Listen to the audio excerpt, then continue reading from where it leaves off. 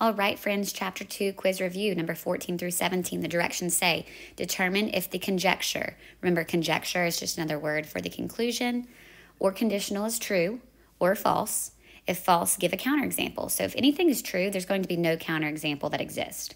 So if you put true, don't put anything for the counterexample. If you put false, you have to provide evidence to discredit the statement. All plurals end with the letter S. And so there's way more than one of these, but a lot of, if you wanted to come up with examples, a lot of plurals do end in S. Penguins, dogs, humans. What's a counterexample though?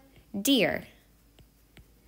Deer or geese or anything like that. This is plural, but it does not have an S on the end.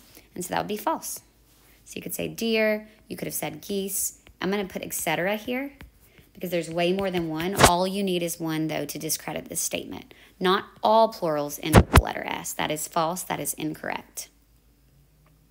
All right, if an animal barks, then it is a seal.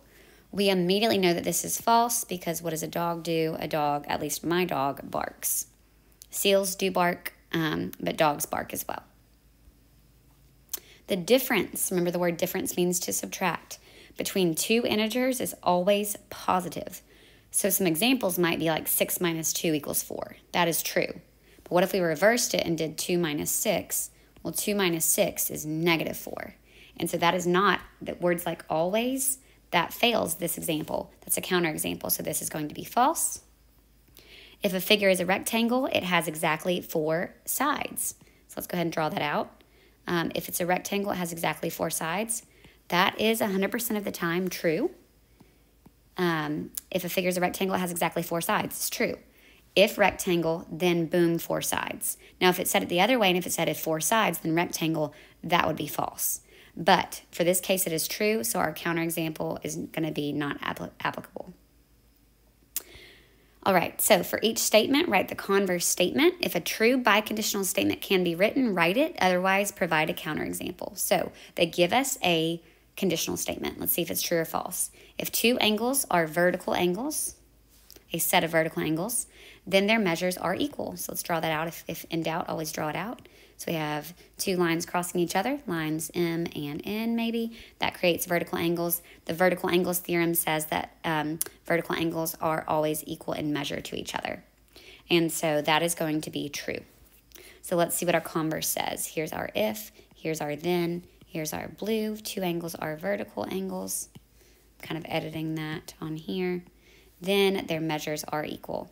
So what does the converse say? Remember, converse is going to be if Q, then P. So if yellow, then blue.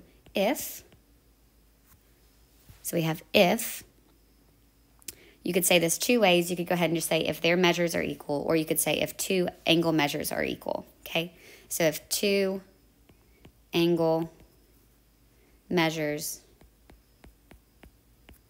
are equal, just makes a little bit more grammatical sense, but it's totally fine if you just say if their measures are equal.